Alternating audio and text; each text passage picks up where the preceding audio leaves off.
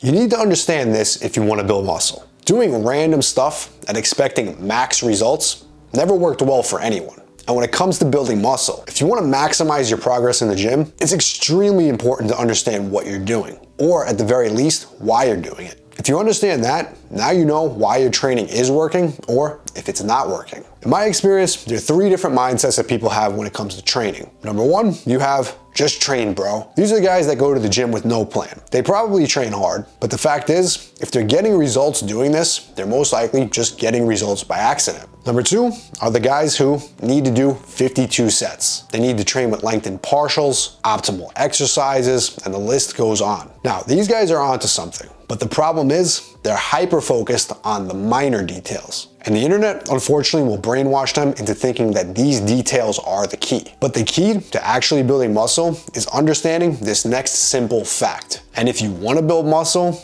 the guy you want to be is in fact number 3. The person who understands general adaptation. And if you don't understand that, I'm going to break it down right now for you in simple terms. And when you understand this, I promise you, you will never be confused about your training again. And if you apply it, you're gonna make the most amount of progress you ever have from training. Building muscle, it works like this. You train, which creates a stimulus for growth. This also causes an inroad into your recovery ability. At this stage, you're actually getting weaker, you're actually getting smaller. In addition, you're getting more fatigued. After a hard chest workout, you can't lift the same weight you did before that workout. Your muscles are fatigued, they may become sore, and after that workout, your body, it's in the alarm stage. This basically means your body recognizes a stress, and its response is to recover from this stress and actually equip you to handle it again. How does this happen? First, your body needs time to adapt. Time is key here. With this, proper nutrition is also essential. But first, give it time and your body will first return back to baseline. Now, depending how hard you train, what exercises you perform, how many sets you do,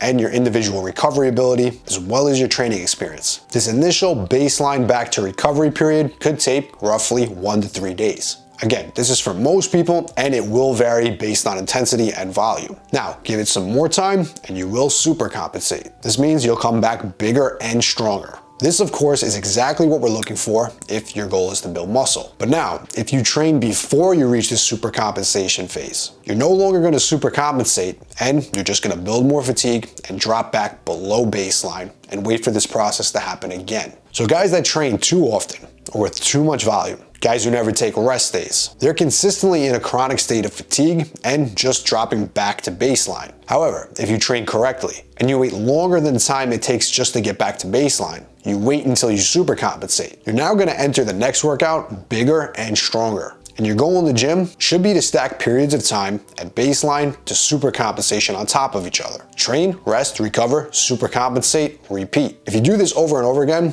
that's how you consistently build muscle. Now, the question you might have is, how long does this period of super compensation take? Now, because everyone trains differently, this period of time can vary drastically for everyone in the gym. But if you train with the methods that I generally recommend, moderate volume, which can be somewhere between 10 and 20 working sets per week per muscle group, moderate frequency, training most body parts 1 to 2 times per week, and moderate intensity, most sets taken between 1 and 2 reps of failure, with half of your working sets to absolute failure. That would mean that a typical workout could have anywhere between 5 and 10 working sets for a muscle group. And if you're training at the correct intensity, let's say that you do chest on Monday, after that session, you're gonna be fatigued and you're still gonna be below baseline by Tuesday. If you tried training again on Tuesday, you're absolutely gonna find that your performance is lower. By Wednesday, most people will be right back to baseline. Now, by Thursday, that's when most people are super compensating. They're fully recovered, and if the initial stimulus of training was great enough, and they followed up with proper food and nutrition, their next training session, if done on that Thursday, could potentially be done from a super compensated state. But this phase, the super compensation phase, tends to last a few more days. For most people, this phase tends to peak at around Thursday through Saturday, meaning if you train on Monday, your next productive training session for that specific body part is likely to be around 3 to 5 days later. Now, of course, this is not set in stone. And if you do any type of training outside the guidelines that I just recommended, this window could absolutely be shorter or longer. But for the purposes of this example, let me explain what happens if you follow these guidelines. If you wait any longer than 5 days now, that super compensation phase will actually start to drop back down. Wait a few more days, and now you're gonna be back down by baseline again. This usually occurs for most people at around days 6 through 9. And this is one of the major reasons why personally, I just don't like bro splits or splits that work body parts roughly 1 time per week. If you simply wait 7 more days to train that body part again,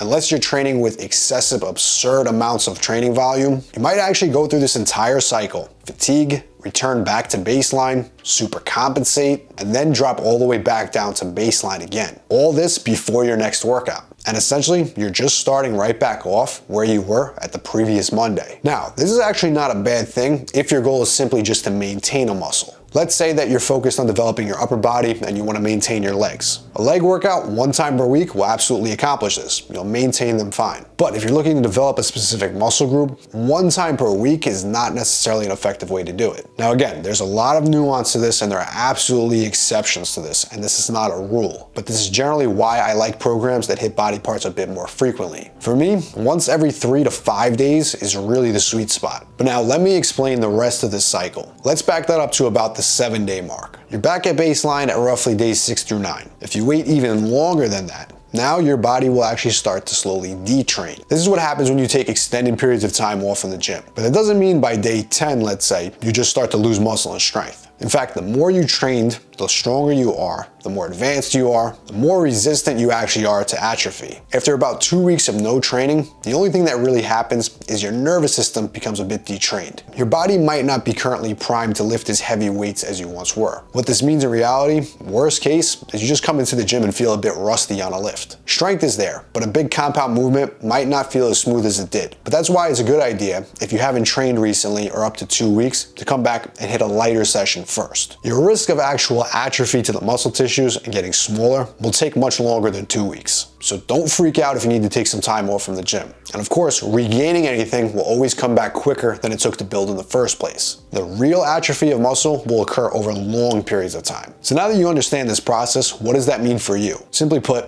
if you train to create a training stimulus, you should wait until you recover and super compensate before training again. The harder you train, the more sets you perform, the longer you'll need for this recovery and super compensation phase to occur. So make sure to adjust your training volume and frequency to match your recovery. And if you want the exact programs that I personally recommend to build more muscle using proven old school bodybuilding methods, all my old school mass gain programs are down below. And as always, if you want to see more of the best original bodybuilding content just like this, make sure to hit subscribe.